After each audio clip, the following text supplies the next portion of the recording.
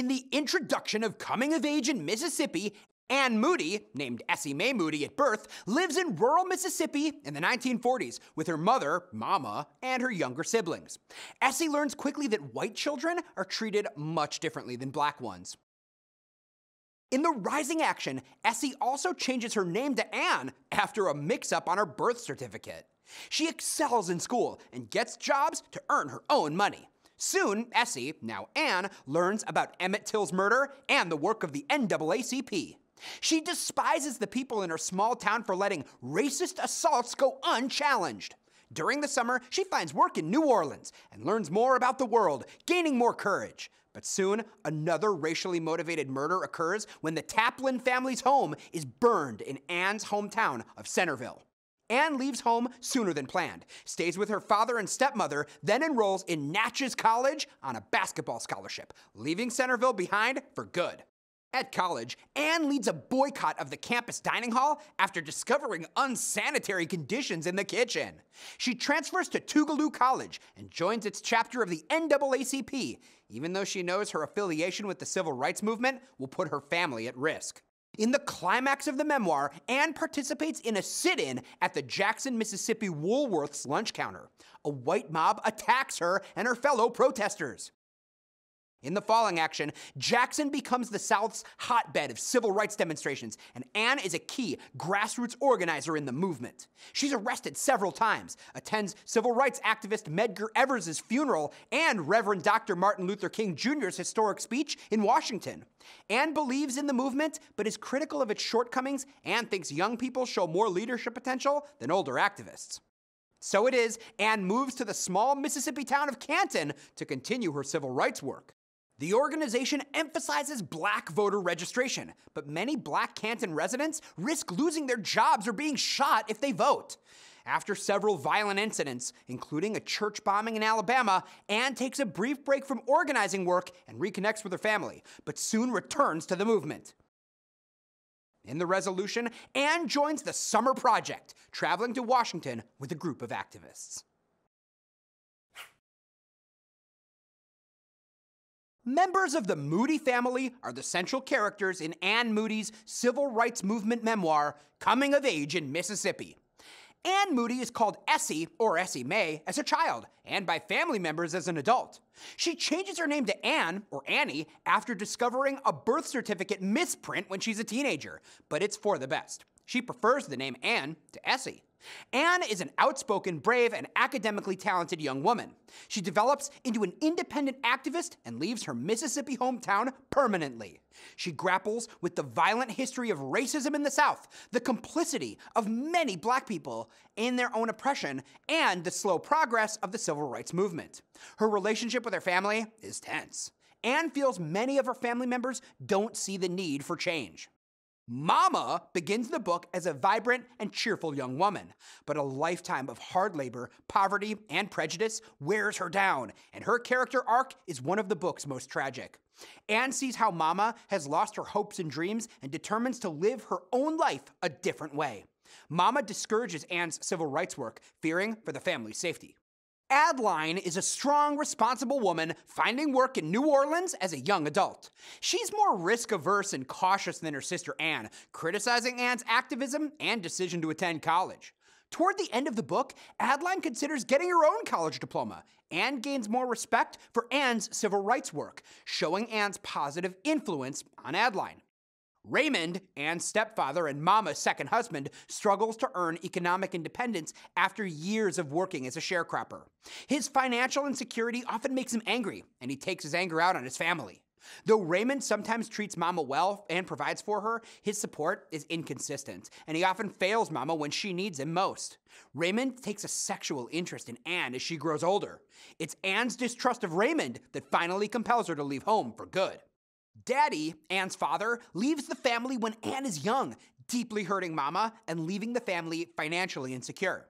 As his children grow older, he occasionally pops back in and tries to be involved in their lives by visiting and buying gifts.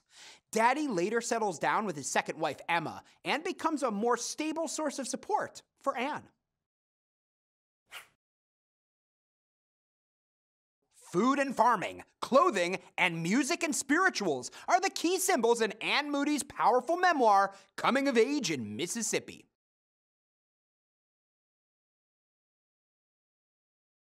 Food symbolizes self-sufficiency, self-determination, and social status.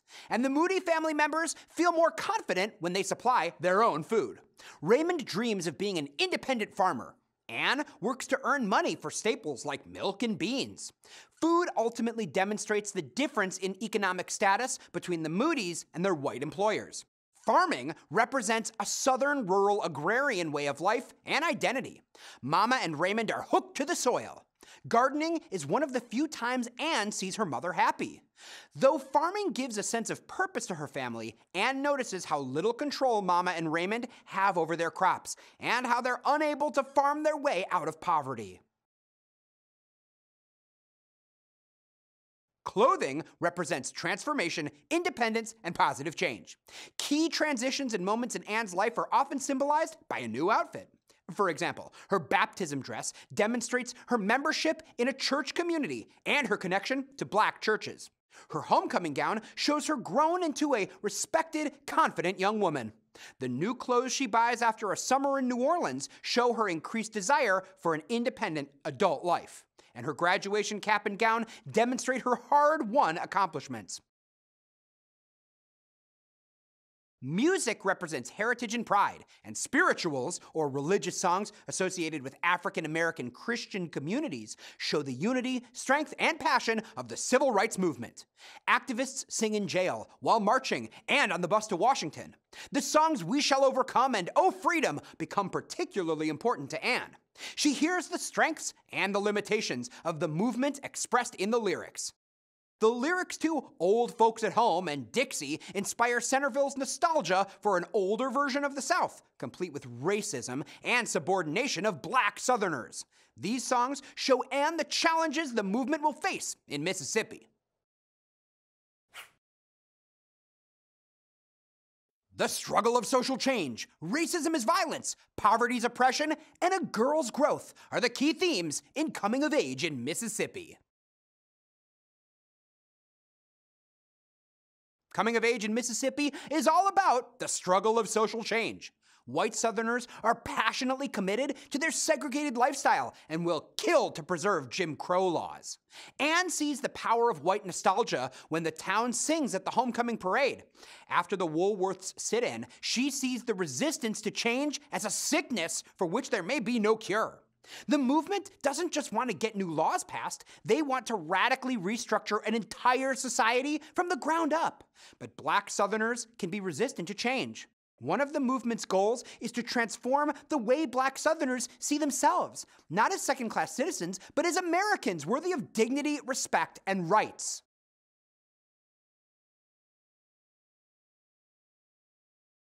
Racism as violence is a theme that speaks to assaults, shootings, burnings, even bombings. The terror killings of black Southerners meant to maintain Jim Crow. Law enforcement uses state-sanctioned methods of violence at movement rallies and protests. The specter of physical violence and power, the idea white people can do anything they want to black people and get away with it, is present in countless interracial conversations. Poverty's oppression is represented by the federal government's deliberate creation of a situation where discrimination and poverty can flourish.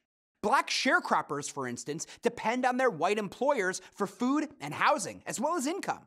If the sharecroppers, or any black people with white employers, register to vote or join a civil rights organization, they risk losing their jobs.